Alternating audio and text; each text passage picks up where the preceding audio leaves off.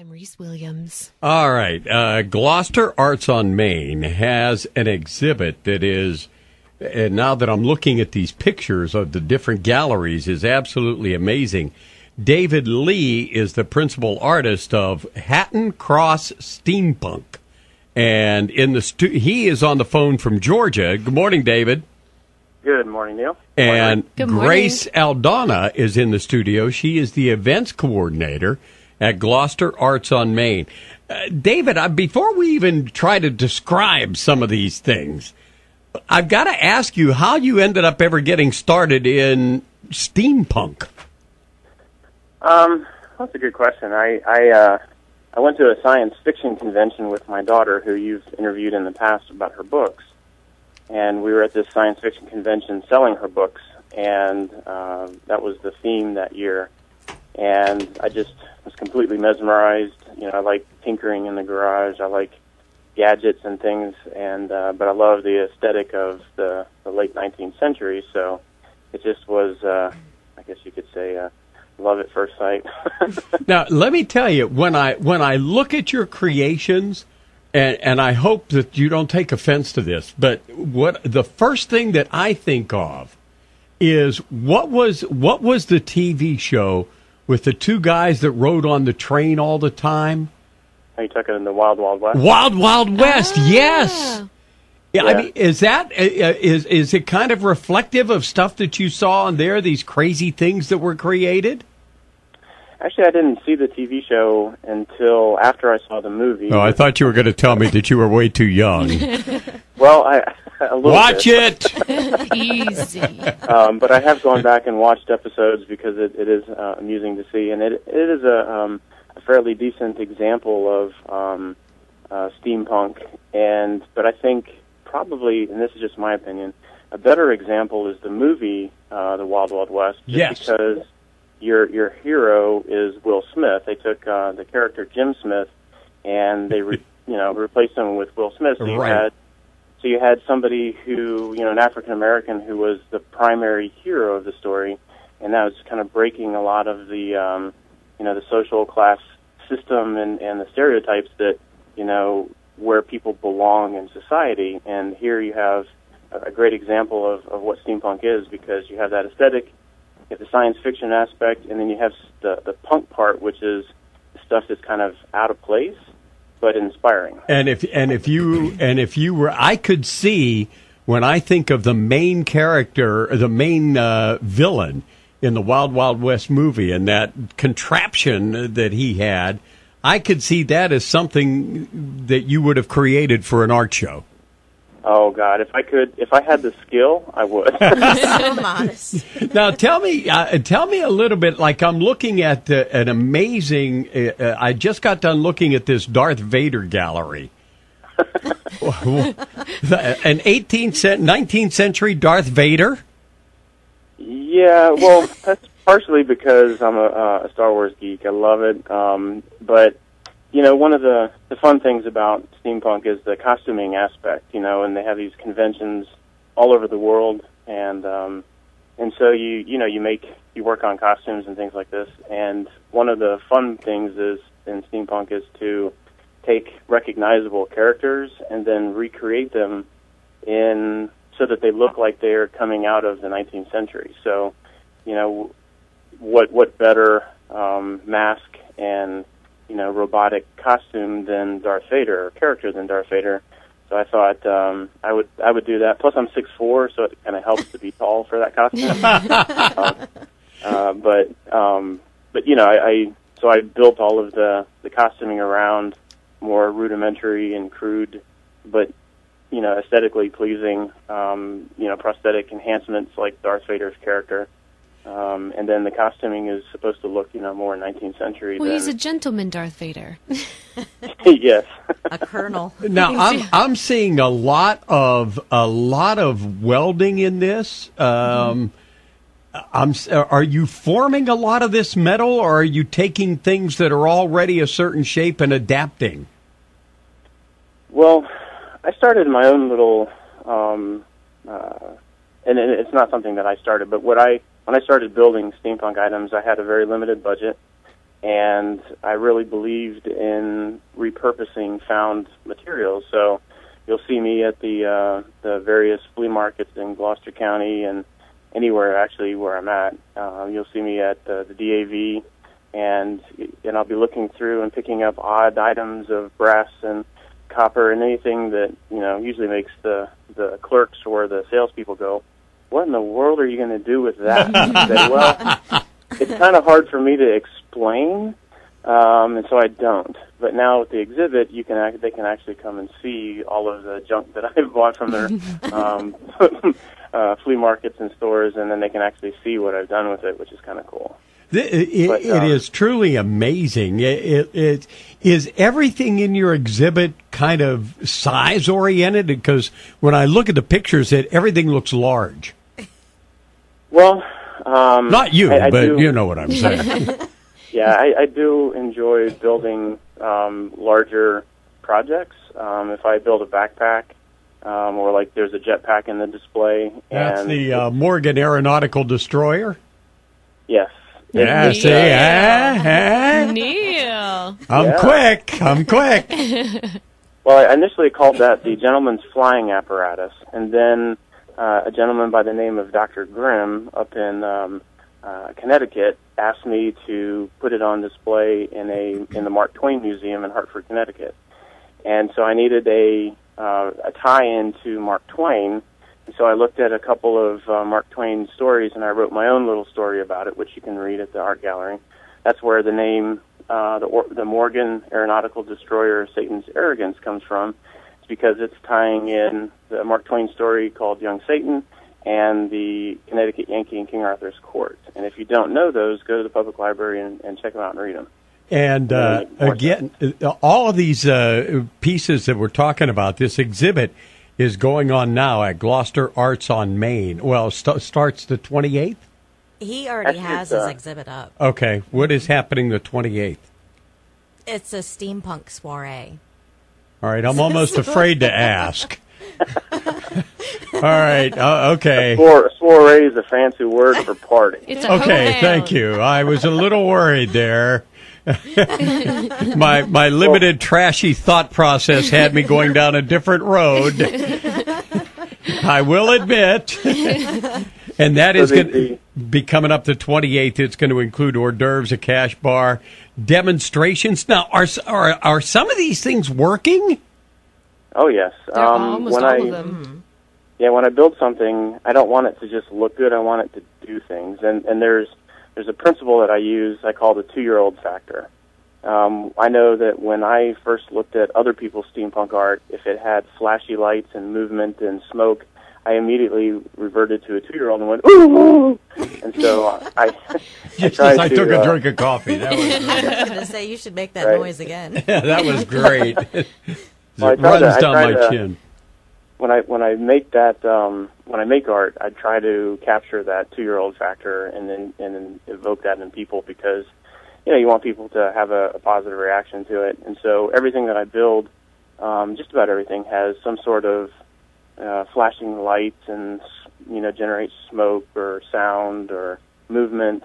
And so part of the demonstration on the 28th will be we're going to show you the actual how the engine works on the tank. We're going to show you headlights on the tank. We're going to show you some of the lights and smoke. You're not actually going to elevate with the Morgan Aeronautical Destroyer, are you? No. Okay. In fact, I commonly or frequently refer to that as the Merrithew Support Fund. Because, anybody who's in Gloucester knows Dr. Merrithew, the chiropractor. It is a very heavy jetpack. It's about 40 pounds, and I walk around a convention with that, and I really work for it because that's a I have to tell you, the pictures that I'm looking at are absolutely amazing. The exhibit is at Gloucester Arts on Main at this time. And that is where Grace is the events coordinator. How did you get tied in with Gloucester Arts on Main? Well, I started as doing an internship or volunteer work for them. So you started for free, is what you're saying, yeah. Okay. Yeah. We all know the meaning of internship. Well, Diane used to come in all the time.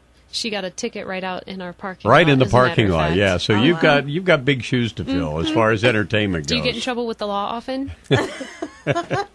I'm not going to comment on that. Okay, good. She'll probably do great. Wait a minute, I can't actually comment on that either. So how does David, did you go to David? Did David come to you guys? How did you find each other? You were at a flea market and saw him buy something weird and said, you look like you ought to have an art exhibit? You would think that's how it happened. Actually, his wife had did an event for us a while back, and I was looking through the contracts and came across David's card. And I said, I heard something about steampunk, and it seemed really interesting, and I thought it would bring some really great things to the gallery and especially to the area. Neal, his wife is Mish. Oh, no. Oh, that's who we're talking to. Okay. All right. Now It's very rare that I ever escape the boundaries of being the husband of the belly dancer. That's such a horrible thing. That would be a little difficult. But I honestly did not. And even though you and I had talked and you had mentioned that, it's not something I remembered. So as soon as Reese says it, all of a sudden the light goes off, and it's like, whoa, yeah! I can't believe it didn't stick, Neal. Yeah, I remember so many things. I'll tell you what, did you design the poster, David? Yes, sir, I did. The poster is beautiful. The exhibit is going on now. Now, for somebody to... Now, I see on here, hold on a second. I'm looking at the gallery on the ladies' flying apparatus, and next to it says sold. I all of a sudden it never struck me. You sell your pieces also? Occasionally, not as often as I'd like, but actually, I mean, most of the things that I build, I will sell for the right price, but usually it's more commission work. Somebody will ask me, "Hey, could you build me a rum barrel gun?" And I'll scratch my head and I'll think, okay, and then we sketch out some ideas and then we build it. So I sold more custom work than I have actual ready pieces. It is absolutely amazing to look at, and folks, this is an exhibit that you need to stop by Gloucester Arts on Main and take the kids to. And anybody who has seen the Wild Wild West or the Wild Wild West movie, all of a sudden you're going to look at this stuff and you're going to go, whoa, yeah! Because I have to tell you, until I looked at this, I'm thinking all this time I'm thinking steampunk. What are we talking about? And now all of a sudden the eyes are open. This is good stuff. This is really neat stuff. I have to say, too, for all of the steampunk things that I've seen, or even just art and creation in general, Dave is incredibly detail-oriented. So his pieces are impeccably clean and detailed and they are just cohesive and professional, and everything's just finished. Even the hats are interesting. Oh yeah, most people, first thing they do, they focus on goggles, but I'm a hat guy. I mean, I focus on the big top hats, and so you can see two of my top hats there. One of them, I've decorated. The other one I just bought because I couldn't go by without having it. It's the one that looks like it has all of the bronze work on it, the brown hat. Yeah. That's actually a husband and wife team in North Carolina called Organic Armor that they take a wool hat and then they decorate it with liquid latex and they paint it, and it's amazing. Yeah. I'm also looking at Eli's Steampunk Nerf mod. So that's Eric's son, who changed the orange Nerf gun into the steampunk gun. Your son did that? No, Eric's son. Oh, Eric's son did that? Yes. Really? Yeah, that's actually... there's his picture. I see it. Mm-hmm. Yeah, you'll see Ewick and... thank you very much. One of the best things about steampunk is that it's such a broad spectrum of things to get interested in. So it can appeal to a 10-year-old as much as it'll appeal to an 80-year-old, because there's different aspects of it that they find appealing. But there's the literary side, there's the art side, there's the contraptions and science, there's costuming. And then there's the main part of it, which is the science fiction piece. Yeah. And so one of the first things that people do, they'll modify Nerf guns or water guns to make a steampunk weapon. And we did that with a couple weapons with Eli there, and he did a phenomenal job. In fact, if you want, you can purchase that large machine gun that he steampunked himself. Eric and I just kind of, guided him and helped him with the tools, but he did that all himself, and it's a really neat gun. Well, everything that I'm looking at here now, does the organ play? Yes, the organ, actually, I got down in Virginia Beach. It was in a lady's house, and she wanted it out. It was collecting dust. It's an 1880-ish, I don't know the exact year, but it's roughly an 1880 pump organ. So it has a bellows inside, and you pump the two pedals that, pump up the bellows, and then you can play it. I wanted to build myself a computer workstation for my iMac, and so I had been inspired by a couple other people's projects that I had seen. So I took the pump organ. I was very careful to not change the function of the pump organ, so it still works as that, but It also is my computer workstation. And that's on display at the gallery as well. Amazing. Let me ask you, Grace, for people can stop by the gallery anytime and come in and see it. Yes. Your hours are what? Well, we're closed Sunday and Monday, but we're open until 6 p.m. during the week. Now, if I'm just going down the street and I pop into Gloucester Arts on Main, is there a fee for me to come in and look around? Not at all. So that's the beauty of this. You could take a group of kids down to see this, or a group of adults, and then the steampunk soiree and show. You're asking people to dress in their finest Victorian or steampunk costume and come out and have a good time. The exhibit is available the month of July, The Future of Yesterday, and this is going to be July 28th. Tickets are $20. That includes hors d'oeuvres, cash bar, demonstrations by David Lee, Wicked Hips, so I'm guessing there's going to be belly dancing. Woo, woo. Woo. Yeah, that's Misha's dance troupe. And magician Larry Doc Volts. Have we met him? I don't know if we've had him on the show. Oh, okay. He's from Richmond. Larry is a Newport News guy who grew up in Newport News, and he lives in Richmond now, and he is an amazing magician, but his whole routine is based in the 19th century Victorian aesthetic. Wow. He's absolutely hilarious, and so he's going to be there, and it's a really big coup for us, I guess, if you will, to get him to come out and be a part of the event, because when you see his show, you'll completely understand it's phenomenal. And that tickets are available at Gloucester Arts on Main. But stop by, I'm going to read the way it says here, see the fantastic display of creations from Hatton Cross Steampunk, creators of fine accoutrements and contraptions of false perception. Great stuff, David. This is absolutely beautiful, and I hope you get a lot of people out there. Well, I also wanted to make an announcement, too. For today only, if you come and get your tickets, if you buy 2 tickets, you're going to get $5 off. Okay. And anyone who's a member of Gloucester Arts on Main will receive 10% off of All right. Stop by Gloucester Arts on Main today to get your tickets for the steampunk soiree that is going to be happening Saturday, July 28th, and also to get by there and see this exhibit.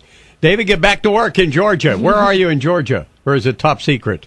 No, I'm at a class at Fort Gordon. A class at Fort Gordon? Yeah, are you teaching it or taking it? I am taking it. Oh, okay. I thought maybe you're teaching the military how to put copper armor on stuff. We need to look better as an army. We're working on a new experimental robotics Darth Vader suit for the Army. Yes. Yeah. That'll be great. And it'll only weigh 800 pounds. Right. David? Could I mention one more thing? Sure. 2 more things. Yeah. There is a book coming out in January of 2013 called International Steampunk Fashions by Lisa Lewis. Okay. And my daughter and myself are going to be in that book. It's a coffee table photo book of various steampunk fashions, and it's kind of cool that Gloucester will be represented in that book. Oh, it's going to be one of those big ones that you put on the coffee table. Yeah, and they make it's Schiffer Publishing, and they do beautiful photography work. Okay. Or printing. And I have a book coming out. It's a steampunk novel, alternate history, coming basically around 1865, and the introduction of technology that doesn't belong in 1865. Okay. And that's coming out through Hypatia Press, and it's due to be released in November of this year. All right. We'll look forward to you bringing a copy in, and we'll get you on the air to talk about it. I would love to. All right, David. Thanks a lot, buddy. Thank you so much for having me. Talk to you later.